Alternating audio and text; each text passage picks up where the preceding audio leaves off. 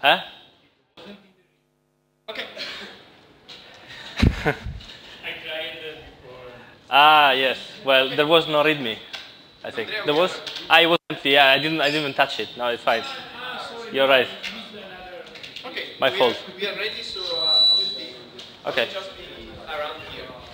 So I'll explain you what I would like to do with this open space, which I think might be interesting. If you are able to all clone, well, first of all, you need all Emacs installed, and possibly Emacs 24 at least. 23? I don't know, because the problem is the package installer, which is, I mean, if you're able to install all these packages by yourself, or you already have them, then it's not a problem. But yeah. So then this is the URL, the thing you have to clone, and then the only other thing you need to do is install 2 Python packages. You can install them on your user or do sudo pip blah blah blah. So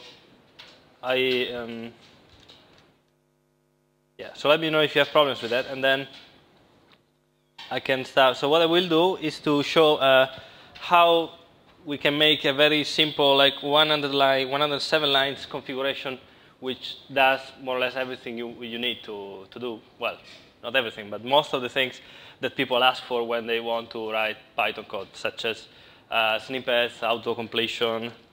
I'll show you the list of things which I would like to show. Snippets, JD for the auto-completion, PyLint warnings and errors in the buffer, how to compile things, to run tests, for example, Magit for Git integration, how the customization works a bit, the package installer, and then also the last one is find file repository, which is quite nice, allows you to automatically use the Git ls files and find files in a repository with a simple keystroke, as I will show now. So if everyone, so well, first of all, just how I don't really know what is the level of Emacs knowledge. I can't start from scratch, sadly, but I will just try to explain a few basic things which might be useful, like just some basic terminology at least. Well, here I'm using Awesome, which is a window manager. So so these are 2 actually separate windows. But in Emacs, terminology is a bit different because a window is here is like an Emacs entity. So these 2 are 2 different windows, even if are in the same window manager window somehow. Then we have a buffer, which is the thing where you write text. And the buffer can be associated with a file or not. So it's not necessary. If I do like the scratch buffer, where things are open normally, you don't see any, it's not associated with any file. And it starts normally with asterisk. Then what do you have? Then you have a frame. A frame is the window in the standard window manager sense. You can have multiple frames for the same instance of Emacs. I can make another one now. I can kill it now. Ah, yes. And then the other thing, did you all get this URL? No, maybe. Another thing which I will do now, which might be interesting, is there is this nice extension which will show all the keys I'm pressing. So then if I go here, for example, it will show switch frame. I go here, Control A, and then it will tell you also which function has been executed. So then you can see I'm not cheating or doing anything strange. What's that called? Show keys.l, show keys, something like this. Is it on Monday? No, I had to download it from GitHub. Yeah, that's the only thing. But because I didn't include it in the configuration because I need this, I think. So, right. So I start from the beginning.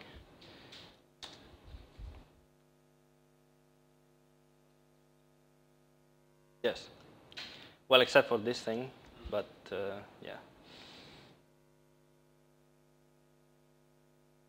So let me see. Well, I can show you first. I'm not sure if I should show you first. Okay, I'll go in order. I'll uncomment everything. Start again Emacs, so you see that I do one thing at a time. and we don't get confused. Right, so I quit Emacs. It's something you should never do. So I go again, project talks, EP, blah, blah, Emacs. And then I open the init file. No, not this. Here, minimal init. I will remove a few things so that I have more space available. I remove menu bar mode. I remove toolbar mode. Then what else? Scroll bar mode. Scroll bar mode. So it's more clean. Then I make a new frame. So I have two frames. Then I load the file show keys. And I enable it here. And then so far, I'm still running with the default configuration. I did Emacs -q, which doesn't load any init file. Right, so let me uncomment everything, just to make sure. First of all, I use the package installer, which is something nice that was added in Emacs 24. If I press Ctrl-X, Ctrl-E, it will evaluate each line. So first of all, I require it. Then I initialize. Oops, sorry. I initialize. What am I doing? Yeah, I initialize it, and then I add a couple of repositories for extra packages, because I want to see things that are not in the standard one. But then I do package refresh contents, which will. If internet works, we'll contact the various hosts here. Yeah, it works. And then here, there is a function which I evaluate, and then I have a list of extensions which I would like you to use because I think they're useful. So there is Python mode, which is a different mode than the default one, which is, I think, more powerful and more nicer. There is Magit, which is for Magit Git integration. Yes, snippet for snippets like in TextMate, JD for autocompletion, and so on. Autocomplete, useful with JD to get the actual autocompletion. Autopair to close brackets, and then find file repository, which I'll show you later what it does. So now I have all these things. I have this function, install if needed. We'll install the package only if it's not there. So it will check. It checks unless the package is already installed, install it, simply. And then I use a mapc, pass the name of the function and the list. It's like a map in Python, basically. So I do this, void variable to install, because I didn't evaluate this. I do this, blah, blah. And I didn't do anything because I already installed them, because I didn't trust the network, so I installed it before. But if you do that, you will download everything and byte compile and put them in a place which is basically .emacs.d, ELPA, and then here are all the packages. If you have any questions or you have troubles installing and doing things, tell me, please. Yep. Do you use get? No, I use, well, it's similar, but I mean, this is like the standard way now to do it. So there have been many different ways, but then they finally found. And the only thing, well, the good thing is that you just add these two packages. Actually, to see all the packages you have available, you can do list packages, and then it will contact the various hosts, and then we'll show you the whole list, and then you can install which one you want very easily. I click here, I say install, and it's installed. So nice and simple. Right, first thing I will add, I think, is Magit. So I uncomment this, then I evaluate. And now I install Magit, and then I also set a global set key. Ctrl-XG will call this function Magit status. So I do Ctrl-XG, and then he asks me if I want to save a file, yes. And now I am in the Magit, this is like the Magit entry point. Here you can do all the cool things. So I can click with tab and see the diff of the file. I can go with P and N and go to the various different parts of the diff. Then I can see if I press L, it shows me a long list of things. This is the log, Magit log, and then I press L again. I set the list of all the commits, for example. Then I go with N, and I see for each commit like the diff. I can do Magit, and I don't even remember all the things, but if I do Magit checkout, and it tells me switch to, and then I switch to a branch, You can do basically anything. You can rebase. You can do everything from this simple interface. And there is also a branch manager, which is quite nice, which allows you to create remote, check out different branches, remove remote branches, and so on. Okay. Better now? Yeah? Okay. So then I will require a few more. Now I do eval region instead. A few more extensions, which I already installed, and then and this also find file repository, which maybe I'm not sure I required actually. So yeah, find file repository. I bind it to F7 because that's how I do it. But you can bind it to anything. You can. So the nice thing is that I press F7 now, and then it will tell me find file repository, and it will actually call git ls files, and then give me a list of all the things, like in the actual repository where I'm in. So I jump to this one, then I go back. Okay. Here there are some settings for autocomplete. If you're not very familiar with the Lisp, setQ is simply like setting a global variable. Lisp is basically as dynamic scope. Sadly, well, it's like they're all global variables. But all the names, all the things, unless you do a let, unless you do other things. But by default, it's not this.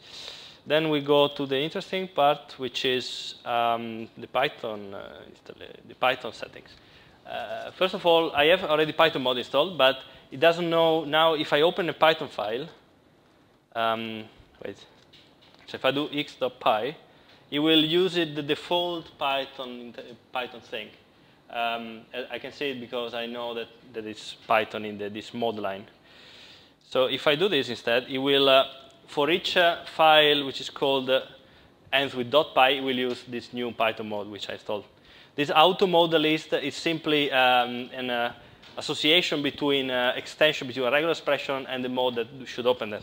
You can see that it's basically this long thing with all the possible modes and extensions and so on. Then I just set a few more variables. And then this is the more interesting part, is that when every mode normally has a variable with a dash hook in the end. And this variable is a list of things which will get executed when the mode is enabled. So for example, now if I evaluate this, and then I evaluate this hook will get added to the Python mode hook. And then if I create a new file, new py, and now as you can see below, I have yas, which is yas snippet, and pair, both enabled.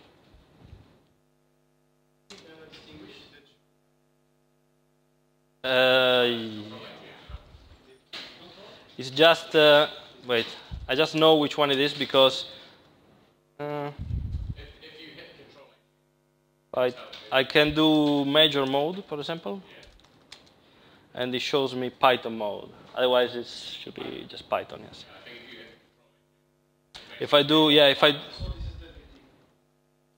No, actually, I think I'm still using the old one. No, sorry, I'm still using the old one because I didn't do require Python mode. Sorry. I forgot to do that now. If I do it again, I do revert buffer. It should become py. Yeah, now it became py. Python mode is py in this mode line, but if you do this, you see Control HF and then the name of the function. You see where this function is defined from. It's like say Python mode.el. Right. So I have to go quickly, actually. So then the next interesting part is JD, which is this library which you need to install this JD package, and this is what actually now I have to set as something else because I have to force Python 2 sadly machine. Andrea.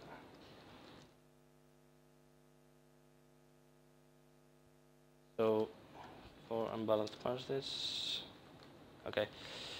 So now I set Jedi, and now the other thing which I need to do is to actually set the hook, also add the hook also for Jedi. So when I enable Python mode, it will enable here Jedi setup, and then it will do AC setup, which is for auto completion, and then it will. I just set some other key bindings for me because I like them basically. Right. So now I enable this hook. Now I go again to complete .py. And if everything went fine, I should have autocomplete, yes. As you can see, I already see this import. And then if I wait for some time, it shows me where it comes from, and it shows me the doc string. So now I do import OS. Then if I do OS, and then I do S, it will show me a list of things. And I do this. I select this. I do Control D. It shows me the doc string of this thing. If I call it, it should also suggest me what is the input that I have to pass to this thing. Right. If I'm using Python modules, like I should have a file called library. Yes. So I do from library import function. And then I can go to this, and I can alt dot, and it will jump to the right thing. This is still thanks to Jedi. So this is actually what Jedi does. It does auto completion. It jumps to the definition. It shows the document and so on. What? Jedi versus ROP, for example. I think Jedi is much better. Well, I think ROP, the problem is Emacs has always been a bit clunky. I don't know. And this is much faster. I think it's very. I think it's very, very good. It's a very good library. Yep. Then the other thing is FlyMake, which allows you to have inline errors from Pylint in the buffer. So this is a bit tricky to explain everything, but yeah. So this basically just says. This I also copied somewhere. I mean, it's somewhere on the internet. I don't even remember what it does, but so he has to set like a temporary file where it does all the parsing and it runs Pylint on this temporary file, and then it gives back this the results of the error checking to the original file, and it shows in the buffer.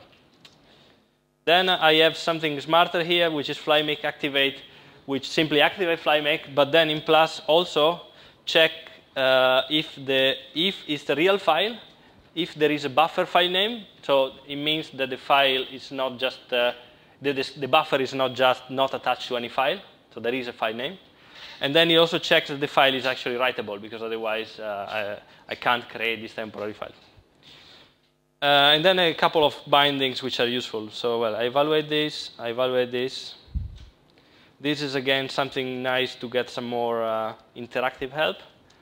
And then I say post command hook. Then I say that I want to enable this FlyMake Python init for the files that end with py. I evaluate this.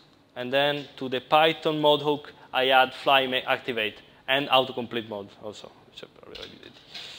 So I go back to this file now.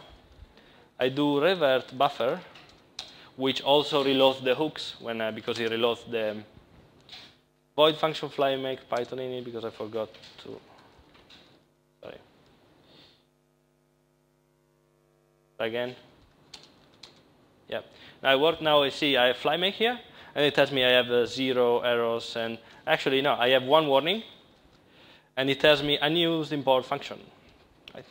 So now I do function, and it disappears. If I have like a syntax error, here it is, undefined variable KDX. If I have another error here, then I press Control N. It will jump me to the previous error. Control N, previous error, Control P. Actually, I should have set. Well, I can make it jump to the errors. I can then I fix them, and they just disappear. So this in the background runs ePylint. In my real configuration, I make it run also pep8 and something else, and then combine all these results and show me something even nicer. But it's already good enough. Right, then a few last, how many? Not much.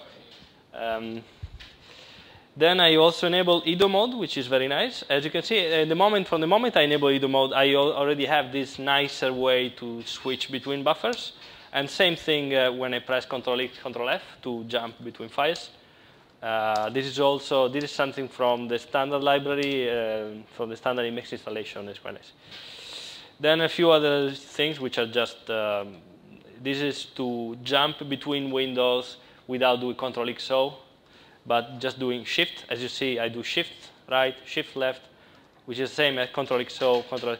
But this works also going up and down, not just, otherwise with Ctrl-XO you have to do the whole circle around. Okay, then I show you how you can create a snippet, because I haven't shown that, I think. So suppose you don't want to always define things, type everything, which I don't want normally. I have yes enabled here, and then I want to say that I do this combination, Ctrl-X and Ctrl-N, or yes new snippet, and then I say this. I move a few things, and then I say function arguments, and then I go here. So this is basically somehow the same syntax that was in TextMate, and I think also other programs have a similar thing.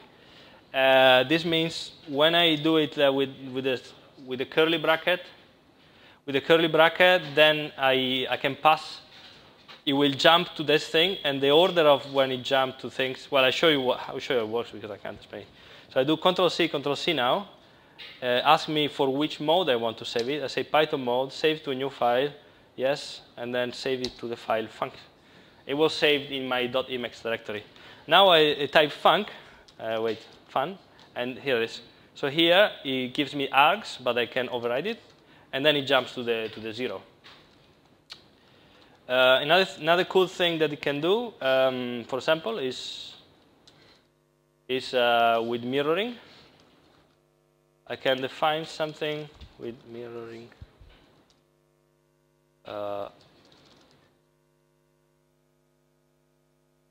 Arg. And then I can reuse the same value again. Print. Simply like this, just saying again. Now I save this, mirroring. Press mirror, and now if I change this, also the other one changes. And then it goes again to the last place. So I think that's more or less all I wanted to show. README. Let me see if I forgot anything. Autocomplete, FlyMake, Maggie, customize. Yeah, well, and yeah, another thing which is nice is that you can customize all these packages easily now, actually, in Emacs, because you can say customize group, and then I say, for example, Magit. And here I get an interface where I see all the options that I can set, what is the default value, docstring for that tells you what to do, and you can change it, and you can save it also somewhere. So yeah, it's not true. It's not so true anymore that Emacs is difficult, I think. Just takes a few years, and then you're fine. Okay, well, I think I leave time for questions, or try to help someone if someone managed to. I would like someone to actually manage to configure it and be. I think it runs for everyone because I tried with the new user, not anything installed, but yeah. Yeah. Questions? Problems? Yes, I can show you again. Hear me? And then, wait, I will also tweet that here, probably.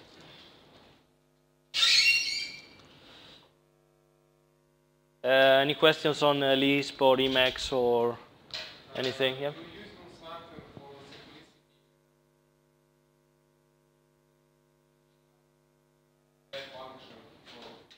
If I will what? Sorry? We use something for simplicity, Python definition, class, function. For example, Python EM or Python EM we use for. I don't. I have project and I have very class and Python function. To simplify defining new classes. Yeah, you can use a snippet for that. Yeah, the thing I was showing before, like to do this. No, wait. Because now I have conflicting things. Okay, this thing, no.